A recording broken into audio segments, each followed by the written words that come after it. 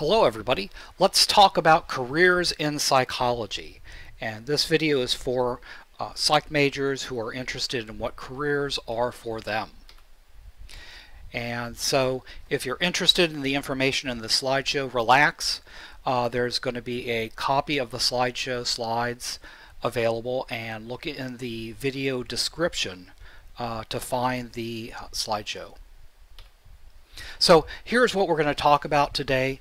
Career options with a BA, what to do now and what options you have, and career options with an MA or PhD in psychology, what to do now also. So let's look first at career options in general. And so let's say that you're thinking about a career. Let me find my laser pointer. See that you're looking for a career. Go to O-Net. O-Net is at this web address, and this is the government's repository for information about jobs. And if you go to My Next Move, which is part of the O-Net site, you can take a interest inventory. It's the Holland inventory, which is a very, very popular interest inventory in industrial organizational psychology to help people find out what their interests are. And then it will tell you which careers or which jobs would be suited for somebody with your interests. So if you are really at a loss to really know what you want to do, check out the Holland inventory, My Next Moves at O-Net.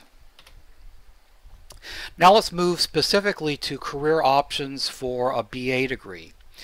So first off, got to tell you that according to the Bureau of Labor Statistics, less than 25% of all BAs find work related to their major. So if you're a chemist, if you're in business major, there's less than a quarter chance that you're going to end up in a job right away or relatively soon after you graduate, which is related to your field.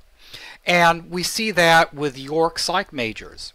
Once they graduate, they end up in mid-level and entry-level management and administration positions, or sales or marketing. One benefit that you have of being here in New York City is New York City has this huge human social service system. So a lot of our graduates get jobs in terms of being case managers, career counselors, rehabilitation specialists, and psychiatric technicians. What to do now if you're interested in a job in psychology right after you graduate? The practicum is, I think, a very important thing to do. Right now, Dr. Davies is the coordinator for the practicum. So if you're interested in this, talk to Dr. Davies during advisement. It's $290, and it's field experience in psychology. And you volunteer in a psych setting such as a clinic, hospital, or shelter, and try to get into a position which is close to your next career, to your future career. The idea being you want to have experience to put on your resume, that you know the area, but more importantly, if you've worked in the area and you know people in the area, then you can use that those contacts to network once you're starting to look for a job. So this is one of the most important things that you can do before you graduate. If you're interested in getting a psych job right after you graduate with your BA. What to do now? Focus on your GPA. It's not just your GPA, so that means your GPA is important, but you need to gain experience with groups and leadership. So think about joining one of our clubs. You need to develop your skills with verbal communication and written communication. So work with professors when they want to have you give verbal or oral presentations, or when they ask you to write papers, and really focus on that and look for extra opportunities that your professors or York could offer in terms of developing your verbal and written communication. And finally, what to do now? Google yourself and see what's on the open internet about yourself, because people looking at you for a job will do that also.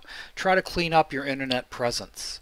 try to hide or delete, Instagram or Facebook or MySpace, that's a joke, accounts with questionable, photos or information, and then also fill up your internet presence. Get a professional Twitter account or a LinkedIn account only if what you do is interesting. But the one reason why you want to do that is that you can use it to network, and you make contacts by networking, and you use those contacts to find jobs you could apply for or get recommendations for jobs you can apply for. So those are some of the things you can do right now if you want to get a psych job right after you graduate. Now let's move on to the career options if you have a master's degree or a PhD. So what we're talking about now is professional careers. You'll become a psychologist or a therapist, and these careers require graduate school. And I'm going to be talking about 4 different options: an MA in general psychology, MA in a professional program, a PsyD, and a PhD. And the MAs take about 2 years, the PsyD 3 to 4 years, and the PhD 4 years plus. So first off, you're going to be going to graduate school. So what is graduate school like? For an MA or PsyD program, you're going to have lecture classes, kind of like college, but you're going to have some seminars, and mainly going to be lecture classes, but you're going to have a couple seminars thrown in. The material that you read and the expectations for you are going to be more difficult than college. And you're going to focus on one topic, and usually this topic is going to be related to your practical training in terms of counseling or psychotherapy. What is grad school like if you're going to a PhD program? That's a major change. First off, you're not going to have any lecture classes, or you're going to have only a couple lecture classes. Your classes, when you do have them, will be seminars. In seminars, you read professional level material, and you show up to the seminar and you're expected to discuss this material as a professional would. You focus on one subtopic of one topic. And usually this is related to a research project. So you're given research training and you do a lot of research work. Students ask me, well, if you're not in class and you're not listening to lectures, as a PhD, what are you doing? Well, you're doing a lot of research work. And so think about this. You're in college, quote unquote, but you're not taking classes. You're basically just hanging out in the lab and doing stuff. And that's a pretty big difference. It may be practical training based on what you're specifically interested in, and also this is going to be very individual. That research work you're going to be doing is usually by yourself or in a small lab. You're not going to have a large group of fellow students in several different classes. It's going to be at best a very small group of people in the same program as you or in the same lab as you, but a lot of your work is going to be by yourself. So let's talk about career options with an MA from a professional program. And so what I'm talking about is getting a master's degree in mental health counseling, and you could sub as a mental health and family marriage and family therapist, or creative arts therapy. This is a master's is a 2 years program. Once you graduate and are licensed, what will happen is you will go to work underneath a licensed psychologist. And so what you'll do is you'll work in a mental health center and you'll see clients for 50 minutes a week, or you'll do group counseling for 50 minutes a week or an hour and a half a week, and you'll be supervised by a higher level psychologist. So that's generally what it would be like. But students who say, I want to do therapy, I want to help people, well, this is your easiest option. The important thing is that you need to graduate from a licensed program, so you need to find a licensed program. These 2 web pages for New York State will help you find a licensed program and help you define the license types for New York State. So it's critical that you look at these and you look for programs that are licensed in New York State if you're interested in going to graduate school in New York State. I was mainly talking about counseling psychology. There are many master's degrees in industrial organizational psychology. IO psychologists do employment testing, human resource selection, performance appraisal. They monitor fair employment practices. They'll end up working in human resource departments, government agencies, and consulting firms. I would suggest that you check out, if you're interested, the class 253 IO Psychology, or the Society of Industrial and Organizational Psychologists at www.sciop.org.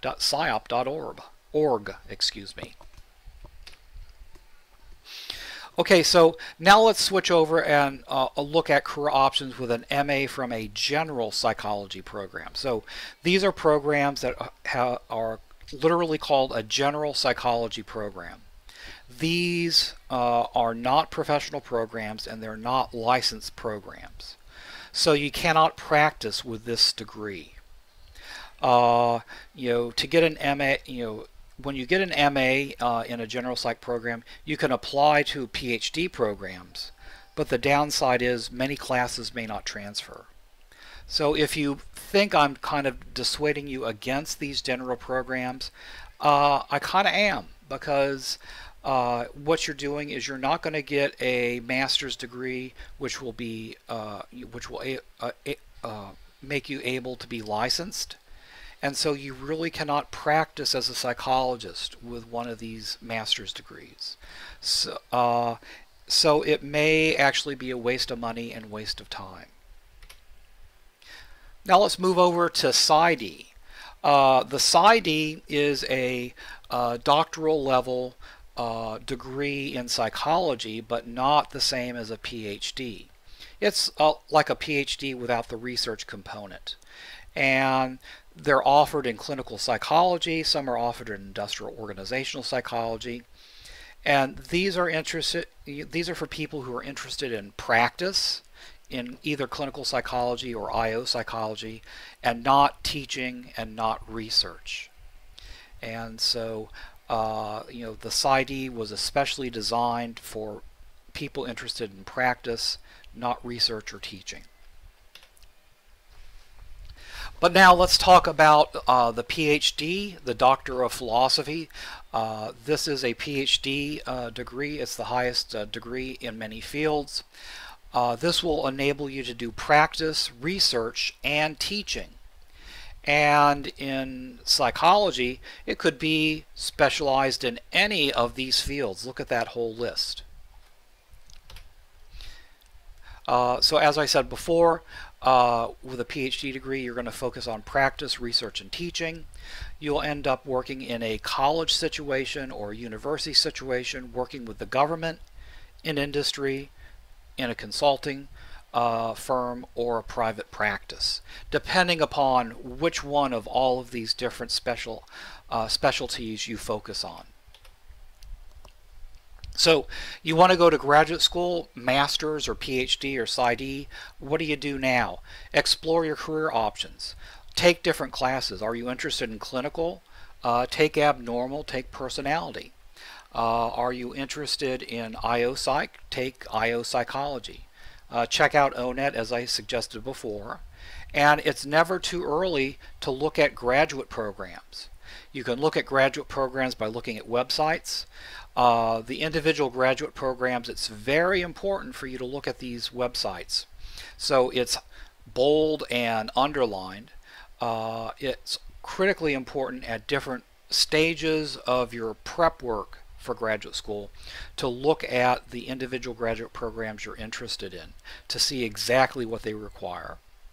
You can also go to the website of the American Psychological Association, and they have resources available for students, and also PSYOP if you're interested in industrial organizational psychology. They have a lot of material there. Or you could look at publications. U.S. News and World Reports ranks graduate schools, and then there are books such as Graduate Study in Psychology, which list graduate programs, and their requirements. What to do now? Your GPA. I can't underemphasize how important this is. If your GPA is greater than 3.0, that's okay. 3.0 is the lower limit of GPAs a grad school will accept applications from. That is, most graduate schools and the graduate schools that are worth going to usually have a lower limit of a 3.0 GPA. And so if you have a 2.9, they literally will not look at your GPA, they will reject it. So you have to have at least a 3.0 for them to look at your application. However, if you have between a 3 and a 3.5, this is usually not a competitive GPA for graduate schools. You have to have above a 3.5 to be competitive. So depending upon the program, it may even be higher. So students with a 3.1, a 3.2, a 3.0, yes, they will look at your application, but things are going to be stacked against you. There's going to be a lot of applicants with 3.7s, 3.8s, 3.9s, 4.0s. If you're above a 3.5, most students applying to graduate programs have above a 3.5. You need to be, above a 3.5 to be competitive. Really, you need to be above a 3.75. Whoops, go back. A 3.75 to be competitive. And you can use this calculator here to really see how difficult it is to raise significantly your GPA once you have about like 90 credits completed. You need to see your advisor. You have a psych advisor for classes, and go talk to them about graduate school. And then you need to get a graduate school advisor. If I'm your advisor for classes, and I'm a social psychologist and IO psychologist, I may not be the best advisor if you're interested in clinical psychology. So find one of our professors who is a clinical psychologist. I'm picking on one. I won't mention her name, but we only have one. And ask her, if Dr. Mokru, if she will advise you in getting into clinical programs. Be aware of the GRE. The GRE is like the SAT for graduate school. This is the ETS website for the GRE. You'll have to take it. It's a very weird test. And I recommend giving yourself an early start on studying for it and taking it. So if you don't do as well the first time, you can take it again and maybe try to raise your score. The GRE is important. Usually the GPA, the GRE, and the letters of recommendations are the three things that are critically important. So we've talked about two of them. The third is letters of recommendations. You need 3 letters from professors. Students come to me and say, can I have one from my no, not from your pastor, not from somebody at work. No. The only exception is in some master's programs, they may ask for applied, letters from people who have experience with you in applied situations. But in general, if you are asked for letters, it's on automatic, I'm sorry. If you're asked for letters of recommendation, it must be from professors.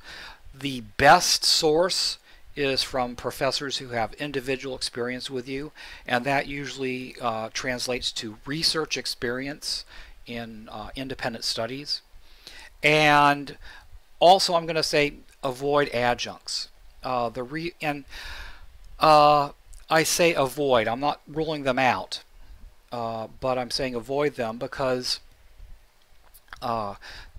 professors who are evaluating applications to graduate school are research professors, and they are really only interested in full-time professors and recommendations from full-time professors.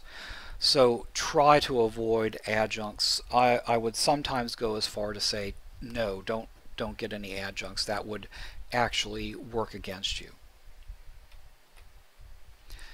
And other things you can do, Psych High is the International Psychology Honorary, and the deadline is in early spring. Dr. Prizer is the coordinator for that, and you have to have a certain GPA level. I think the GPA is a 3 or 3.25 in psychology or above.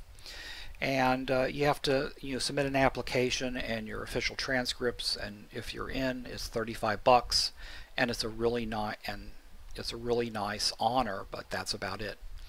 And then I mentioned before, the letters of recommendation should have independent research. Professors who have experience with you in independent research. You get that through Psych 490s. And most of the full-time professors in the psychology department do 490s. So talk to the professor that you like, or the professor that does research that is associated to what you're interested in. And you sign up for them like a normal class, and that's what, and then you do research with the professor.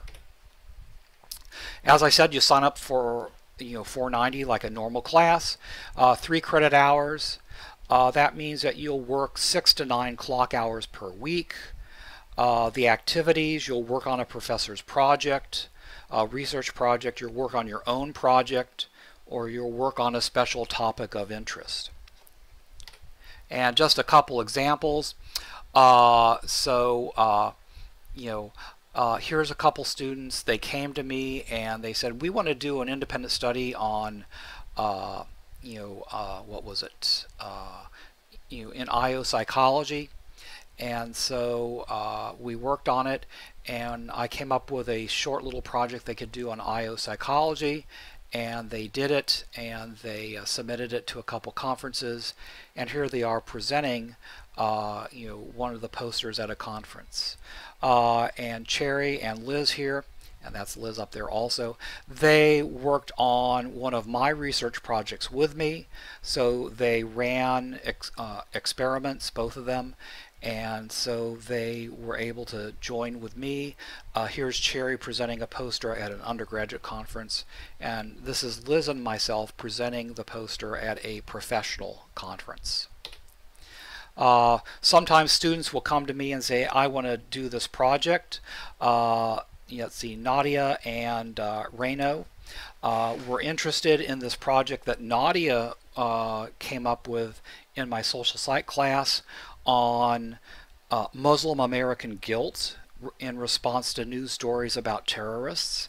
And so before they graduated, we started doing research on their project, and we got the pilot study done before, and then they graduated, and so that was pretty much it. And then also I do special topics on Wikipedia editing.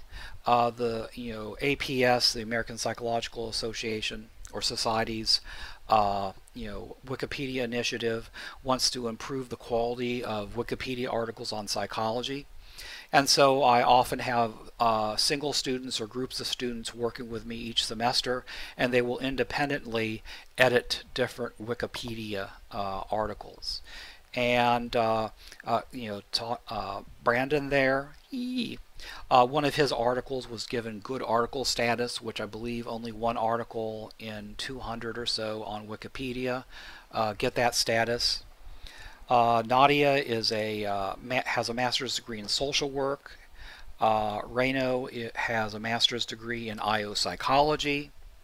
Last I heard, Liz was in graduate school getting her master's in counseling.